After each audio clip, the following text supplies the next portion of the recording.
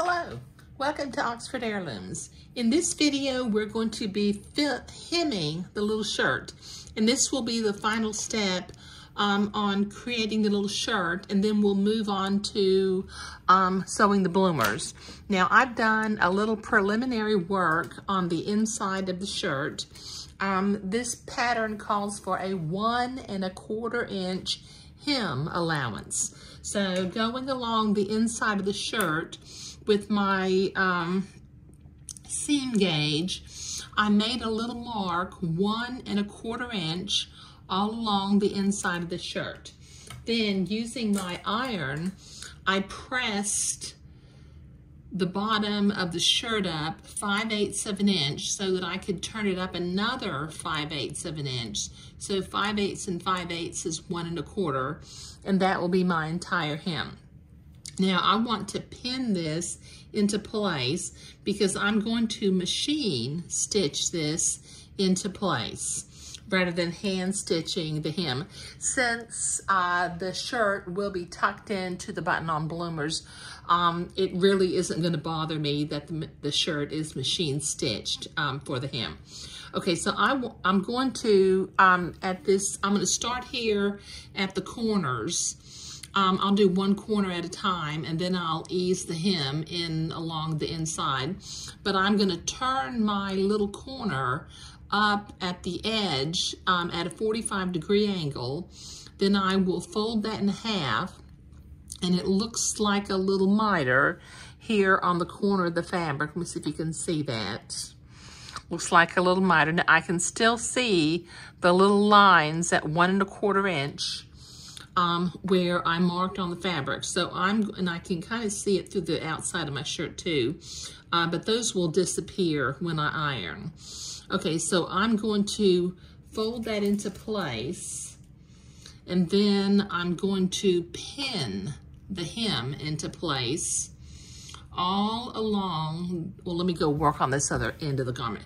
Okay, I'm going to fold this up at a 45-degree angle. Then I'll fold it up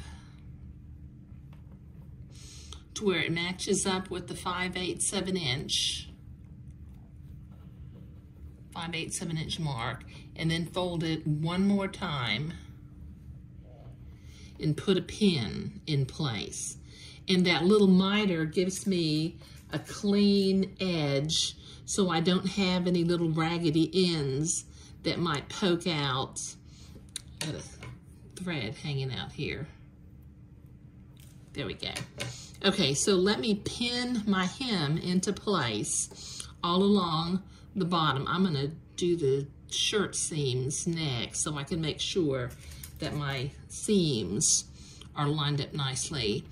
And then I'm going to ease that hem into place and put some pins all along the bottom of the shirt, about every 1.5 inches or so.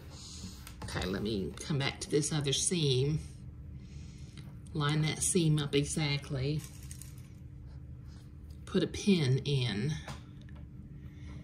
And then ease that hem into place. Put a couple more pins in to hold it.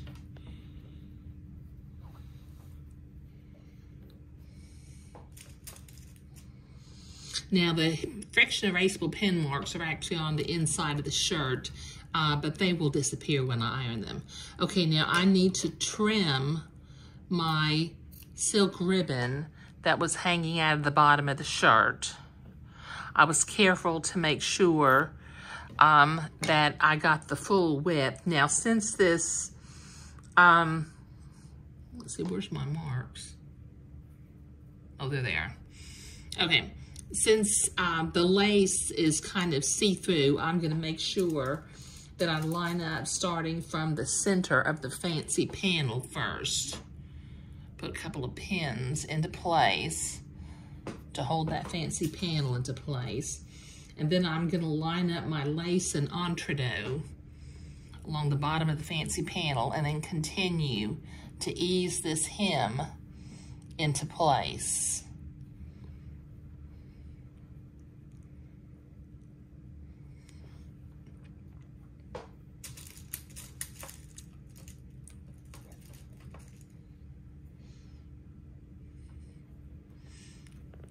Like I said, don't be stingy about putting pins in. You know, there's nothing wrong. I love pins. Nothing wrong with pins. You almost can't use too many. Let me make sure my lace is folded back. Yes, okay, that is. Okay, and fold this one up to right here. Put a pin in so I have my entredot lined up. Line up my hems again.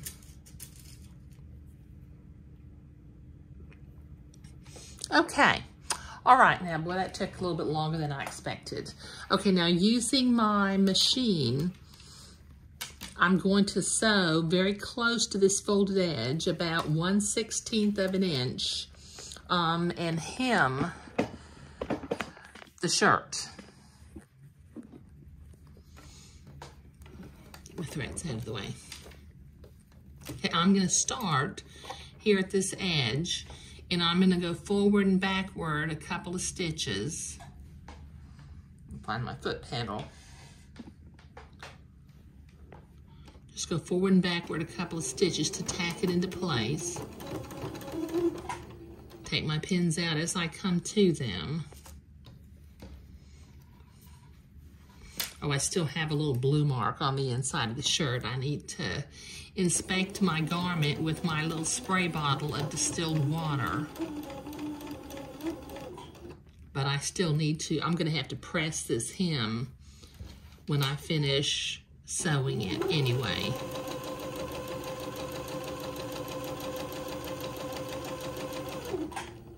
Okay, this will take me a minute to get all the way along the bottom of the shirt, so I'll be right back. Okay, I have ironed the little hem and it looks really nice.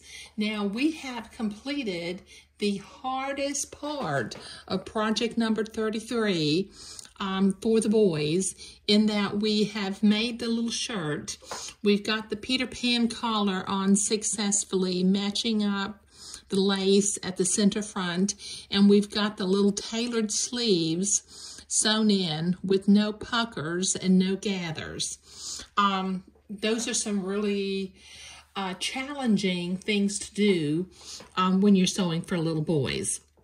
Okay, so this little shirt is finished, and in the next video, we'll begin to work on the little bloomers that will button on to the shirt. Thank you.